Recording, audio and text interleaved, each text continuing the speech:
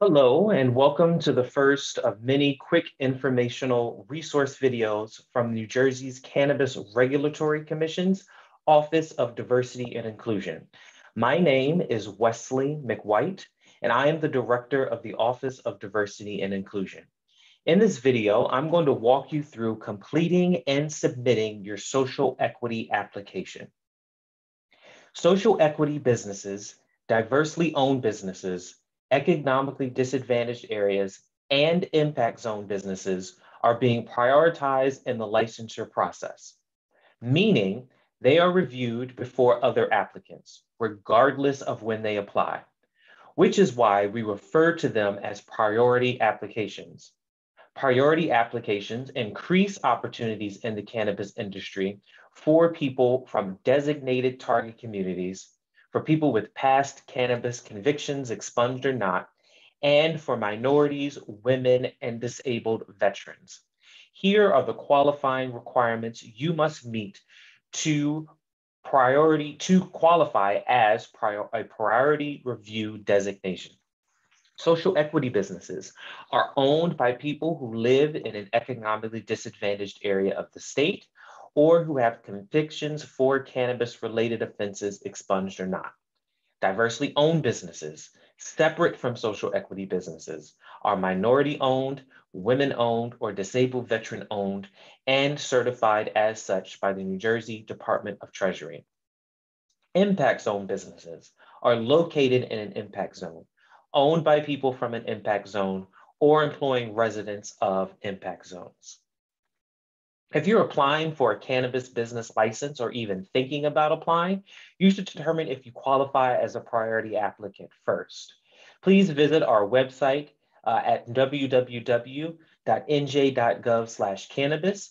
And at the top of the page, you will find Priority Recreational Business License Applications tab.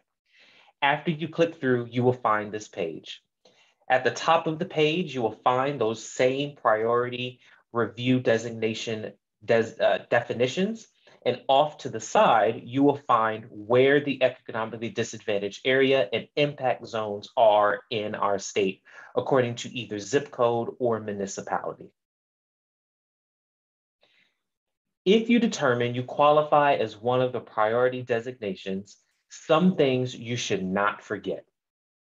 A signed and notarized social equity attestation form. Proof of address within an economically disadvantaged area within 5 of the last 10 years. Proof of cannabis-related convictions. State certification for diversely owned business.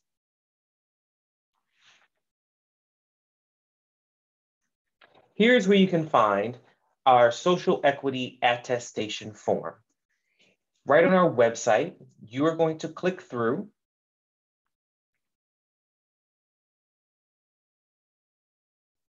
to cannabis businesses at the top.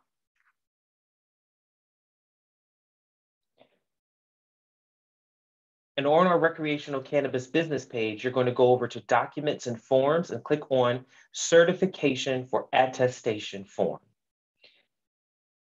And here it is, an attestation for social equity business applicant. This is your very first page. And on the first page, you will find one of two options for social equity designation.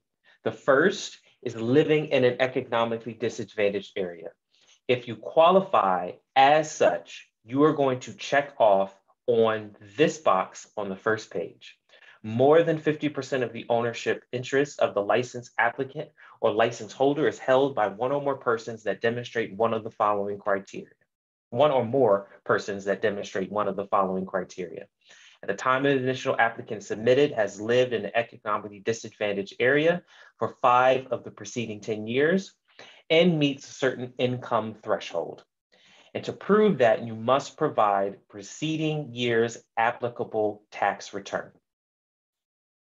On the second page, if more than 50% ownership interest of the license applicant or license holder is held by one or more persons who have been adjudicated delinquent for or convicted of, whether expunged or not, in this state, another state, or the federal government, at least 2 marijuana-related disorderly persons offenses, or at least 1 marijuana-related indictable offense.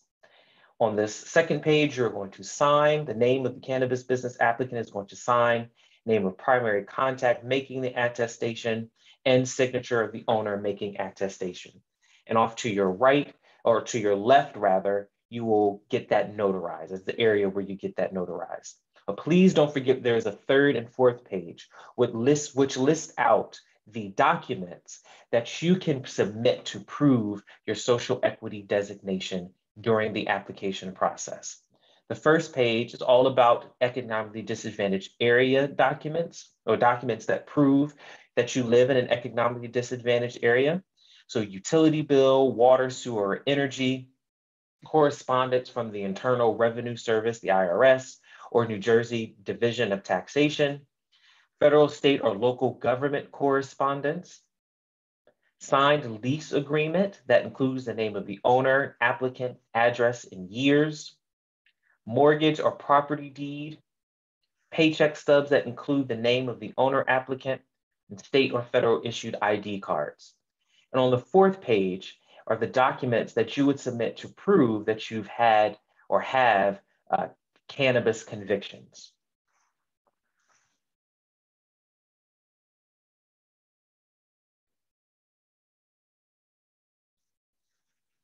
As you go through the application platform, read carefully.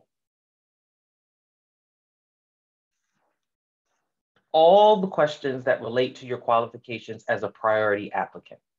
Here in this screen grab of the application portal and the specific priority review questions are the specific priority review questions.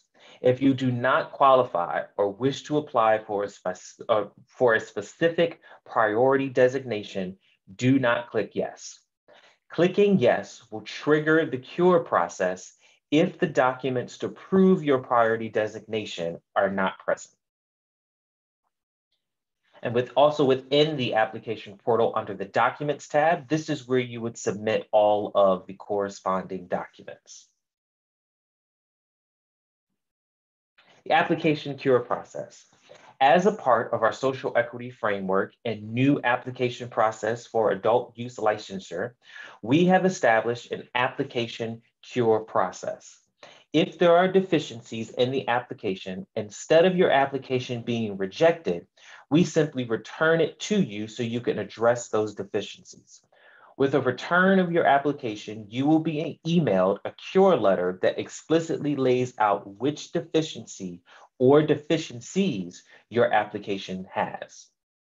And so here are some common reasons for priority cure letters. One is incomplete or missing forms, no attestation form, missing signatures or forms just not being notarized, insufficient proof of residency, no proof of cannabis convictions or expungement, missing tax returns, wrong priority designation selection, missing identification, or the majority owner is not the qualifying priority designation individual. Here is a sample copy of what a cure letter looks like. Cure letters are sent to the primary contact that the applicant indicated in the application portal. So with the application cure letter, it will be dated with the date that it is sent to you. It will have your applicant ID, and it will be addressed to the primary contact. The information here will provide really everything that I just told you. But here, right here in the middle, is where you will find what deficiencies your application is missing. And here's a short explanation in this letter as well, saying that your application was rejected back to you because we need to return the application to you and open the portal for you to upload the right documentations or change certain answers that fit the right priority. As always, your first stop for any and all questions is our website at nj.gov/cannabis. For further questions about priority review, designations, or any and all concerns about diversity and inclusion, I can be reached at ODI, which stands for the Office of Diversity and Inclusion, at crc.nj.gov. If you have questions about licensing, you can email crc.licensing@crc.nj.gov. If you experience technical issues with the licensing platform, like logging in, creating an account verification, moving through the system, or notifications of completed application submission, you can go straight to this website here for licensing help questions. Or you can contact the application system tech support via phone number at 609-913-2790. Thank you so much.